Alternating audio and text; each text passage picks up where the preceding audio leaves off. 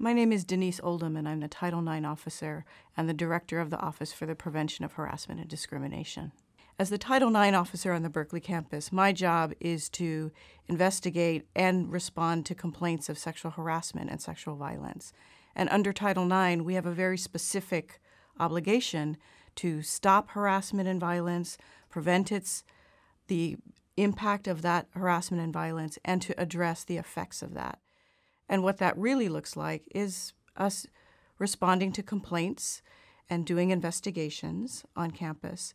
And when we do that kind of work, we're not allowed to take a side. So we can't advocate for the person bringing the complaint forward or for the person responding to the complaint. And that can be tough. These are really difficult situations where everyone's in pain.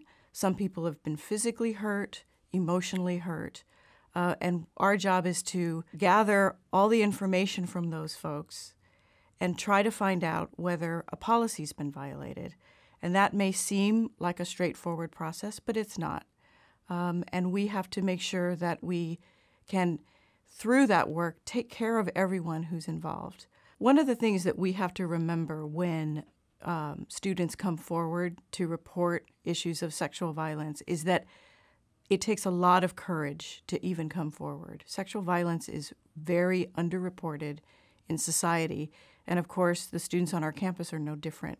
So when they have come forward, they've thought about it, they're afraid, they don't know what's going to happen at the end. So they're giving us a great deal of their vulnerability to care for while we're working with them. And we take that really seriously.